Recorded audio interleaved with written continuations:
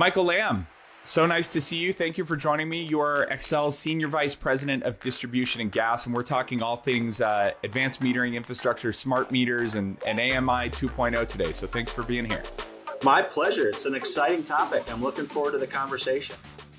It is really exciting, and we'll get to a couple of things. Those that I just listed, but also this achievement by Xcel and Itron to deploy 2 million smart meters. And that in and of itself is an achievement because deploying anything is hard, especially at that scale. But I'm really interested in unpacking a little bit of the life cycle of that project, of making the business case, going down this road of smart meters, picking that vendor and getting it out to customers ultimately, and then what you're learning from that deployment. So maybe we can start there. Where did Xcel's smart metering journey begin, and how did you first approach this, even before getting down the road of having conversations with folks like those at Itron? Well, I could take you way back a couple of decades when we were one of the early adopters of AMR, a CellNet technology that we put in place in the mid to late 90s. Into the early 2000s. But I won't dwell on 20 years ago or 25 years ago. We came to the place where the business case, when you create a business case, it's all about the customer. It's how they benefit. So when we looked at the business case from a customer perspective, there was a great deal of benefits, a great deal of value that smart meters, modern day smart meters would create. And fundamentally, it came in a couple of key categories.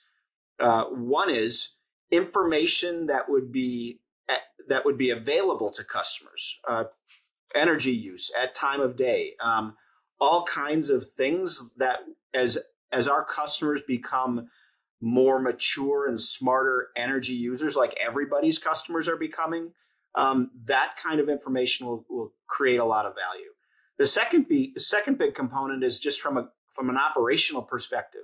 Minimizing outages, understanding where an event occurs and responding to that outage sooner rather than later. Smart meters allows us to do that. So it shortens outages for customers and reduces the number that they have.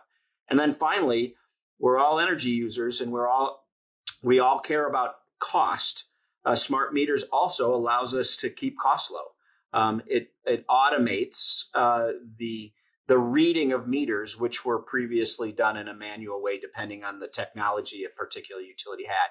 So when you walk through all of those components, again, from a customer perspective, the business case made a lot of sense. So having made that transition from, you mentioned AMR, and you've been through the AMI 1.0 days and now into AMI 2.0, and there's a lot of discourse around whether AMI 2.0 even living up to the hype of what we would like it to do based on the expectations and the need of an evolving energy society. I think of AMI, as an arm of communications, being a lot like the private LTE conversation that I've had with some others in different groups at Xcel of, we know what we need it for now, and we think we know what we'll need it for tomorrow, but tomorrow's tomorrow. There could be so many different use cases that we don't even know about. Has it been a similar journey with AMI, and maybe frame a little bit too about that state of the technology? Has it lived up to what we need it to be? I think, John, it's fair to say that we're still in progress, right? So we're 2 million in, and we got another 1.5 million ish to go. So we're still in early days. But from where I sit, it absolutely has lived up to the basics of that business case I talked about. It is absolutely proving to be beneficial in those 3 areas that I just highlighted. And then you have a great point. We don't know what tomorrow will bring. I mean, we can envision, we can anticipate, and we certainly do that at Xcel Energy. I think the business case will continue to grow in value as that future world is better understood.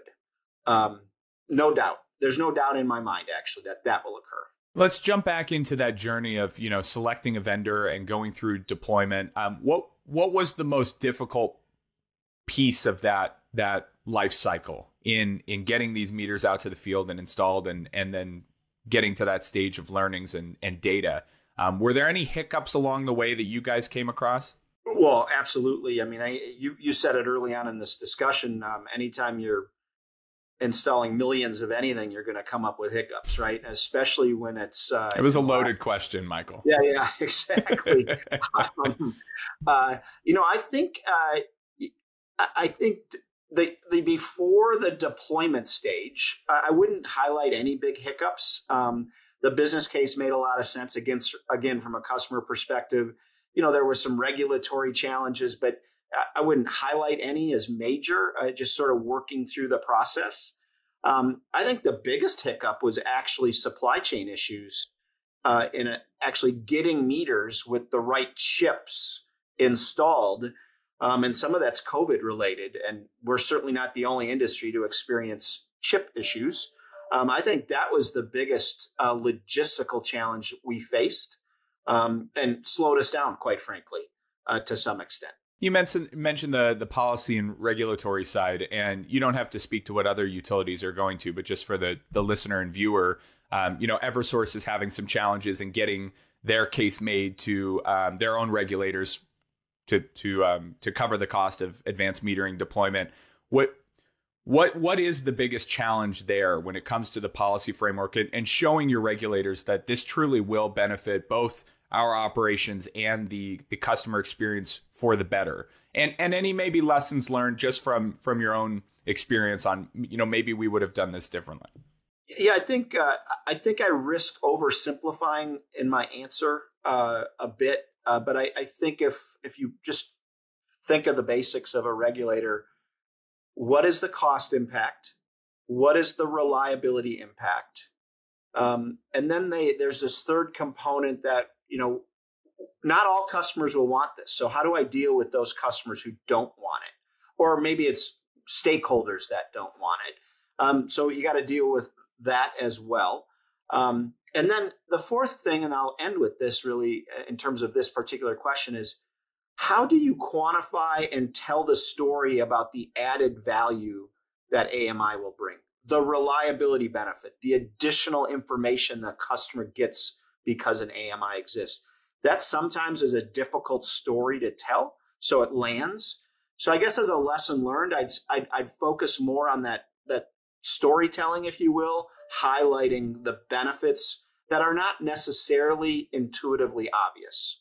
That's a really good point. And actually, a story I'm kicking around for the future is just how regulatory bodies seem to be getting much more particular about investment requests and grid modernization efforts, and are saying if you can't tell that story, you're not getting the money. And it's becoming more and more incumbent on utilities to demonstrate that very clearly of here's how we will move the needle in one way or the other. So I appreciate that context. Let's get back to your own deployment, though.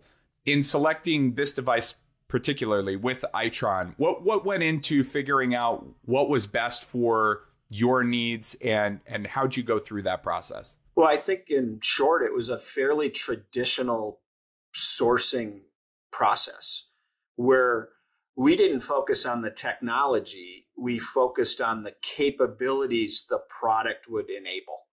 And we placed a value on those capabilities. And then, of course, you go through the traditional work of an RFP where you evaluate total cost and structure of the company and their ability to be a good partner and the logistical challenges that may or may not exist with them. And you let organizations bid on the request, and then you evaluate the bids against quite literally a couple of hundred different pieces of criteria that we identified, and out comes the winner. So it wasn't a challenge. It was just a traditional sourcing event that took a number of months. I'm not saying it was easy, but there wasn't anything surprising about it, John. It was just simply doing the due diligence that gave us the best answer for our customers in our states. I'm going to dub over your voice and say the deal was done at DISTRIBUTECH International, our event, and then I'll be able to use that in all our marketing materials now. Okay. I'm only kidding. Okay, excellent. So now you got 2 million of these out in the field. You'll have 3.5 when it's all said and done, or maybe more. The value of that data is it's just gold. So you're getting hundreds of millions of data points. What are you learning already from those devices, and how you manage the system and engage with customers, and what maybe excites you most about this optionality that you now have in serving them? Well, I said this a few minutes ago, but I think the data is telling us our business case was spot on. So we are already seeing outage response and outage identification benefits. We are also already seeing behavior change. When customers have more information, their behavior will change. Now, obviously, that's I'm painting customers with a broad brush there, not everyone. And one thing that's really important with respect to customer behavior is giving them the tools that are easy to use so that they can visualize how their energy is being used. That will drive behavior change as compared to just a whole bunch of data tables stating the obvious. So that excites me. It excites me that our business case as we envisioned it is panning out. And then if I dream just a little and think about the future and go beyond the business case, I am very excited about how the data and the connection with our customers can truly help Xcel Energy achieve our industry-leading carbon-free objectives. When you think of the future and a carbon-free environment where we're significantly reliant on variable energy resources, Mother Nature-driven energy resources, and you complement that with an EV penetration rate of 20 to 30 to plus percent, think of those as controllable load or storage devices or other distributed energy resources. Smart meters play a critical role in helping balance that energy ecosystem. I'm super excited for that and really think of smart meters as a fundamental building block to enable us to do that.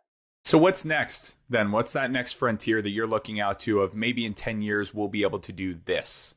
We can't do it now, but if we have this infrastructure in place, whether it's through, card upgrades or whatever, we might get there in terms of the visibility behind the meter, better communication visibility in front of the meter with the associated infrastructure that links to the distribution grid. I think that's one of the really exciting pieces that is still out there for someone to solve for, is really having true and reliable visibility into all parts of our deployed infrastructure. Yeah, great question. And I think I sort of touched on some of that, but I'll elaborate just a little bit. And I love how you separated it, behind the meter or in front of the meter, right? So let me attack it both ways. But let me say that this is all about bringing value to our customers. I mean, if we're not driving value so that they see value for the price, we're failing. So this is really about enabling them to be better, smarter energy consumers. So let me just talk about behind the meter for a second on a customer premise. I can envision a time, and I don't really have to imagine it. It exists if you have the right tools today, but where you are automated as a consumer of energy, you have fully automated how you use that energy. Time of day, what appliances get used, what appliances don't get used against not only carbon, environmental signals, but also price signals. I think that's just going to continue to grow and mature and evolve. When I think of in front of the meter, it's really realizing the dream of a self-healing grid in a much more meaningful way than we have in the past.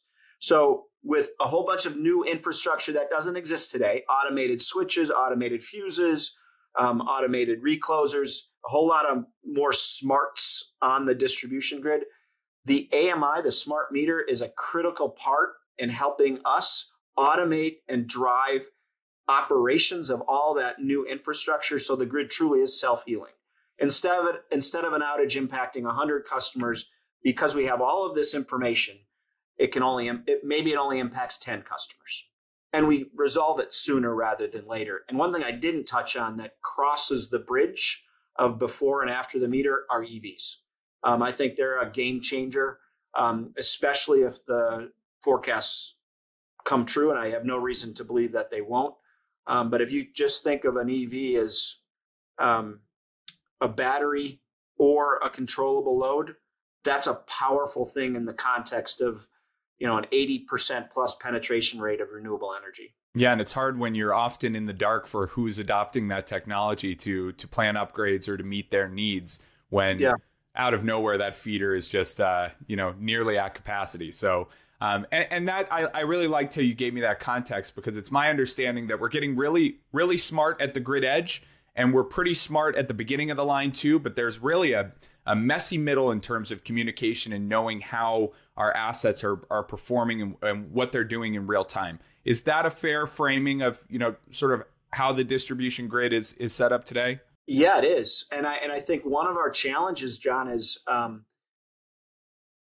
consumers really haven't had a reason to care about what the distribution grid looks like. I mean, but now we sort of need to because of the changes. So understanding the journey of how a distribution system was designed and came to be, minimal visibility, minimal control, because there was no reason to have it, to a time in the future where maximum visibility, maximum control, that's a transformational journey that we're all progressing down. Michael Lamb, thanks so much for joining me today. This was a lot of fun. Yeah, I agree, John. Thanks. Thanks for the conversation. Love talking about this. Love geeking out about the grid.